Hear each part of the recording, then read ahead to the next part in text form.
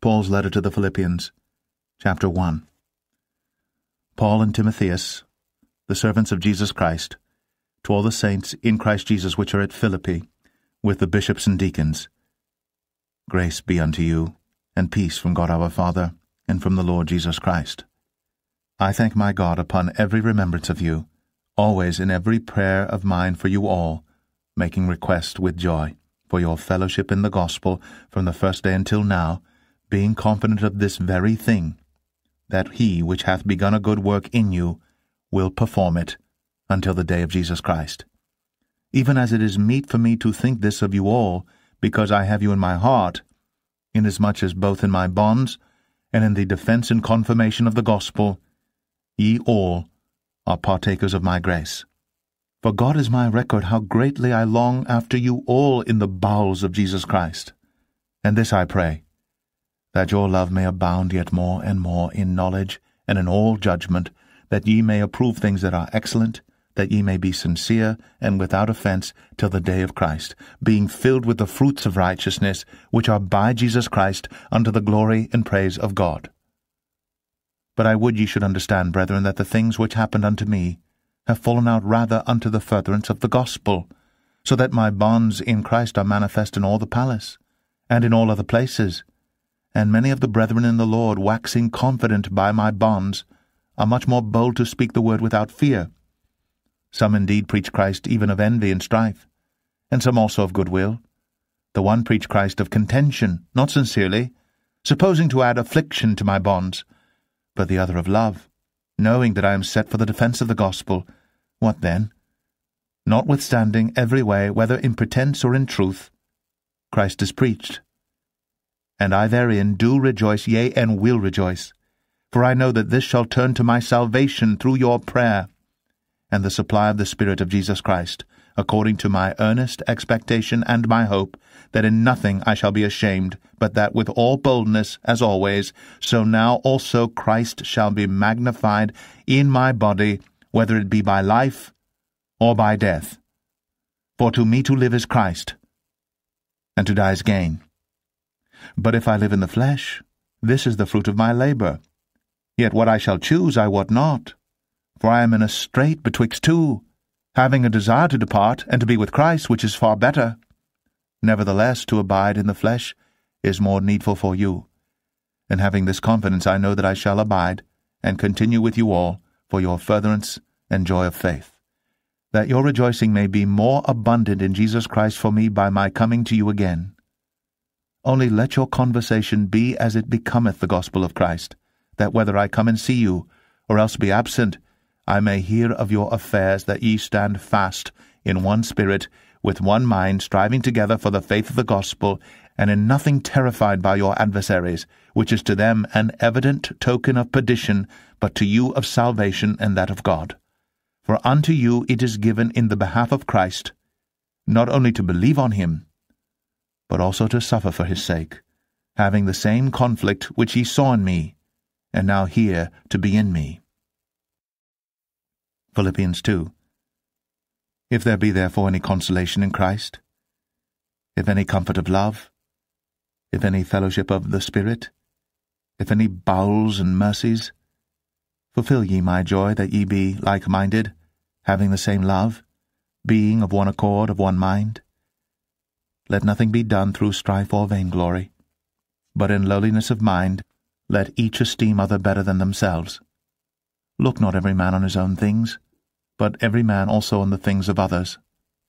Let this mind be in you, which was also in Christ Jesus, who being in the form of God thought it not robbery to be equal with God, but made himself of no reputation, and took upon him the form of a servant, and was made in the likeness of men. And being found in fashion as a man, he humbled himself and became obedient unto death, even the death of the cross. Wherefore God also hath highly exalted him, and given him a name which is above every name, that at the name of Jesus every knee should bow, of things in heaven, and things in earth, and things under the earth, and that every tongue should confess that Jesus Christ is Lord, to the glory of God the Father. Wherefore, my beloved, as ye have always obeyed, not as in my presence only, but now much more in my absence. Work out your own salvation with fear and trembling. For it is God which worketh in you both to will and to do of his good pleasure.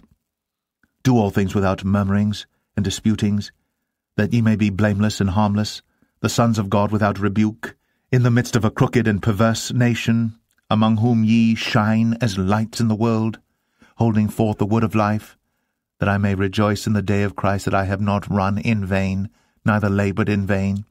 Yea, and if I be offered upon the sacrifice and service of your faith, I joy, and rejoice with you all. For the same cause also do ye joy, and rejoice with me. But I trust in the Lord Jesus to send Timotheus shortly unto you, that I also may be of good comfort when I know your state. For I have no man like-minded, who will naturally care for your state. For all seek their own, not the things which are Jesus Christ's. But ye know the proof of him, that as a son with the Father, he hath served with me in the gospel. Him therefore I hope to send presently, so soon as I shall see how it will go with me. But I trust in the Lord that I also myself shall come shortly.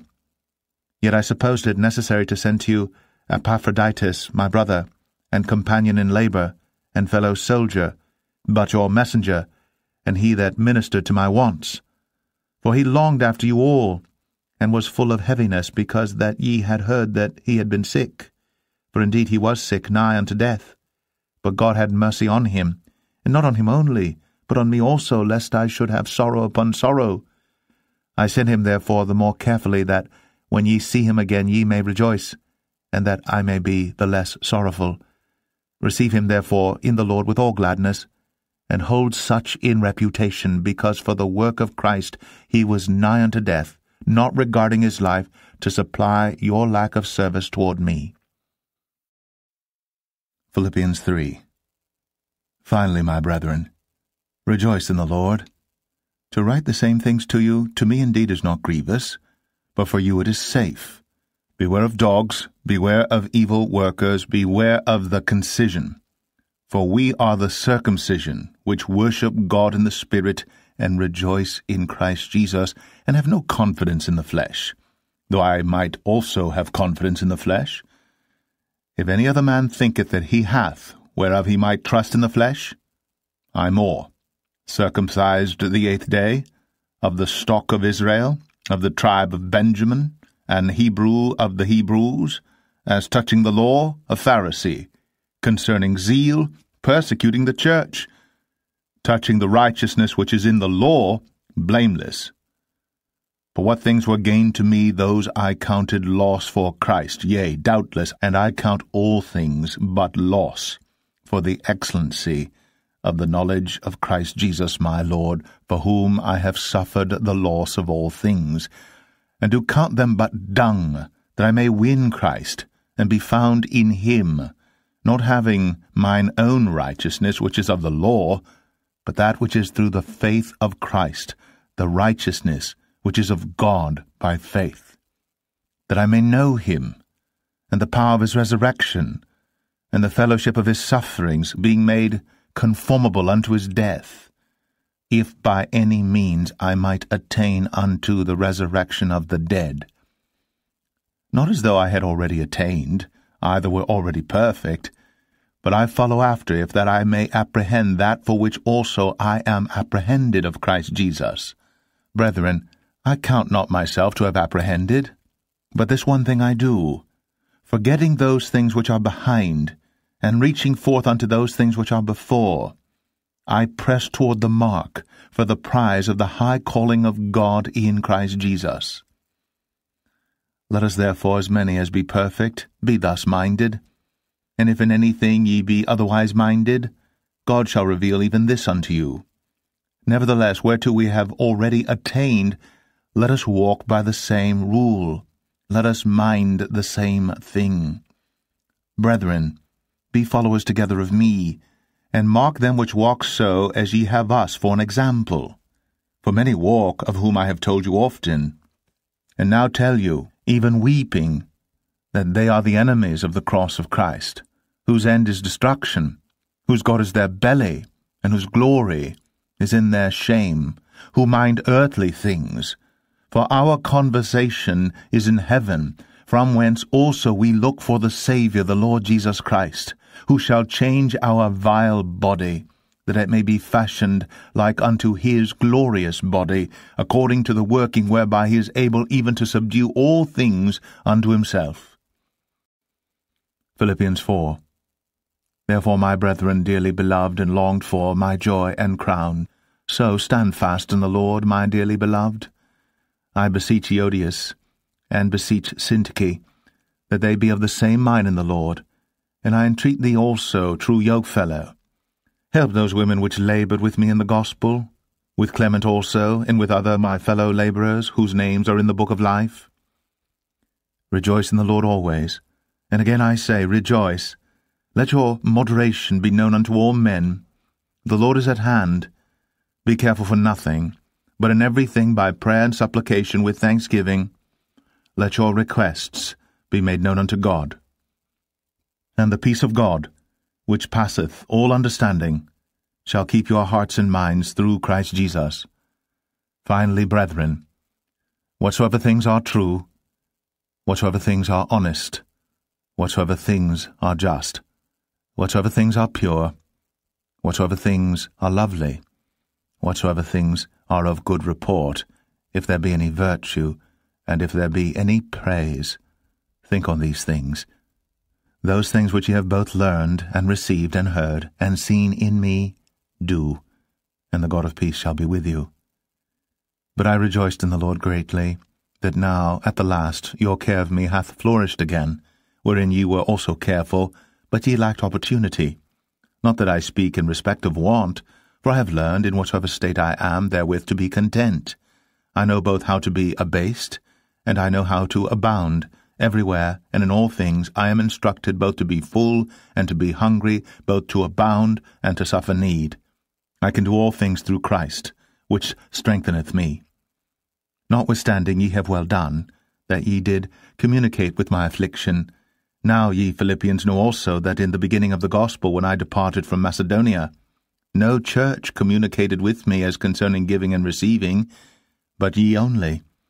For even in Thessalonica ye sent once and again unto my necessity, not because I desire a gift, but I desire fruit, that may abound to your account. But I have all, and abound, I am full, having received of Epaphroditus the things which were sent from you, an odour of a sweet smell, a sacrifice acceptable, well-pleasing to God. But my God shall supply all your need, according to his riches and glory by Christ Jesus. Now unto God and our Father be glory for ever and ever. Amen. Salute every saint in Christ Jesus. The brethren which are with me greet you. All the saints salute you, chiefly they that are of Caesar's household. The grace of our Lord Jesus Christ be with you all. Amen.